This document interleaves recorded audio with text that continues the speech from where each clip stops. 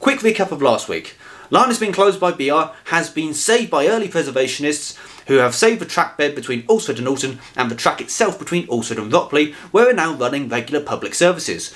Ropley has been chosen as the engineering headquarters where we're going to build lots of new sheds, because so far everything's been done outside at Alresford, mainly in the cattle dock, which is less than ideal. Part 2.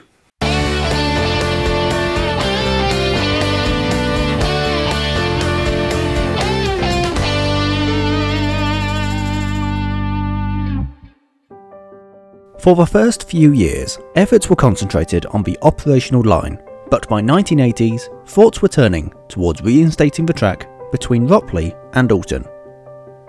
As a start, about 1.5 miles of second-hand track panels were purchased from Eastleigh. Track was relayed using a pair of powered gantries to lift 60-foot panels from railway wagons and move them forward to the head of steel. Powered by Renault Dauphine engines, they ran on temporary service rails laid 7 feet apart.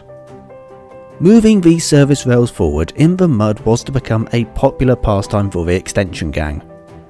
The gantries served us well, and when we had finished with them, they moved on to help lay the first section of the Docklands Light Railway. Track panels were delivered by road to Alresford, where the station forecourt took on the appearance of a permanent way yard. In due course, an enormous ballast heap appeared behind the up platform. Panels were loaded onto flat wagons in the dock siding and then propelled up the line. Diesel locomotive 1553 was purchased by one of our volunteers to assist with the ballast trains. An English Electric 060, similar to a Class 08 or 11, it was ideally suited to permanent way work. The locomotive can now be found at the North Yorkshire Moors Railway. Medstead station itself had fallen into disrepair and suffered from vandalism, neglect, and with the building appearing to have been robbed of building materials. This picture was taken looking from the booking hall through the booking office and into the porter's room, a stark contrast to what you see today. The signal box was demolished by British Railways in 1968, but at least the foundations and the locking room floor remained in situ. A replacement wooden signal box was obtained from Wilton South near Salisbury and craned into position before the track was relayed through the platforms. The running inboards were also still in situ, originally second-hand from Brockenhurst in 1937 when the station was renamed from Medstead to Medstead and 4 Marks. Serious work had to be done to improve drainage on the track bed through the station. A new drainage channel was dug and a membrane laid between the platforms. Due to the nature of platforms, it was impossible to use the gantries to lay the rails, so this had to be done by hand. Technology certainly was wonderful, but couldn't always be utilised. Finally, the extension was completed and the station was reopened on Saturday the 28th of May 1983, with U-Class 31806 hauling the first train into Platform 1. Over the following 2 years, further work was needed to complete the station building, signal box and bring the second platform into use. Focus then turned to the next challenge, rebuilding the longest section of line from Medstead and 4 Marks to Alton. Alton Station has 3 platforms, with the Watercress Line making use of Platform 3, which was originally created in the mid-1930s for use by the Meon Valley Line trains. Towards the end of the line's early life, in 1967 Platform 2 at Alton was converted to a dead-end bay platform for trains running over the Mid-Hants route. When the line closed, Platform 2 was reconnected at the London end and a buffer stop was placed at the other end before removing most of the track. When the task of relaying the long section began, track panels and ballast were delivered by rail to Alton by BR and were stored in what is now the Meon Loop. Initially, the track gantries used for relaying Ropley to Medstead section were employed again for the laying of the track.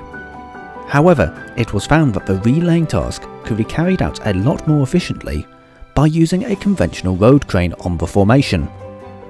The crane was used to relay most of the track until they reached soak cutting, where due to lack of room, the track lane gantries were the only feasible option. To transport the track and ballast up the new line, an 08 shunter was purchased and delivered from Swindon. BR trains would be brought in via the connection, where the shunter would attach to the rear and propel the trains up the line, delivering supplies to the track laying gangs. The shunter found itself in an unusual predicament, not being able to access Ropley until they had finished relaying the line. Certainly enough motivation by anyone's count. Occasionally adverse weather made the job even more challenging, with the winter chill causing the ballast to freeze in the wagons. Once this happened, there was little you could do but wait for it to defrost.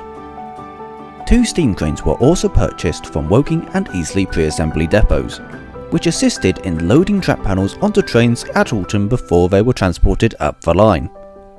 The cranes are still at the railway today, and see occasional use. The section to Alton was reopened on the 25th of May 1985, with the train being hauled by N-Class number 31874, which hauled the railway's first train from Alresford when it reopened, and helped with the relaying of the line. At last, the Watercress Line was complete. This was not the end of the permanent way work in the Medsett to Alton section, as once the extension reopened there was still plenty of jobs to do. The installation of the water tower at Alton proved to be an interesting story. Originally based at Aldershot, it was brought to the line in the winter of 1967 and 68. Installation involved digging a 15-foot footing in the embankment, which was then filled with concrete.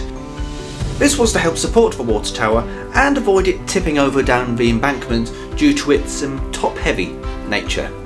Now, while all of this extension was going on, work was still continuing at Ropley overhauling locomotives, including 3 which arrived in Ropley from Greece in 1984.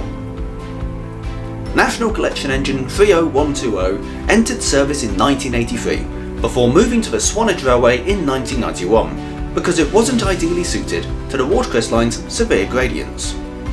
The whole rebuilding project really went to show just what volunteers can do with the help of the generous public.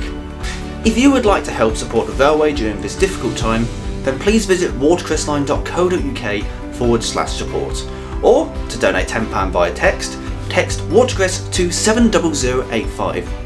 Thank you so much to everyone who's already donated to us. You really are helping the railway. Now, you would be forgiven that for considering we've built the line to its physical limits, there's not really much more we can say. Oh no. See you next week.